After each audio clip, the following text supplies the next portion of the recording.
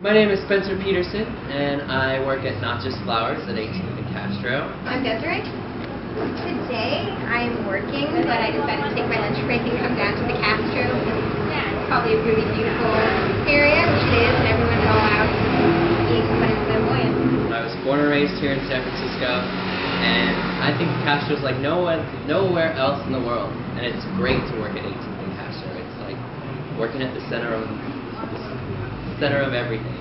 I'm Nick. I'm an employee at Hot Cookie, and I guess I'm working right now. That's what this is called. Selling cool cookies, made cool cookies today, and I'm trying to keep them. It's my mission, really. I'm Steven Zapata, and I just watched Sex and the City 2. It's a good movie.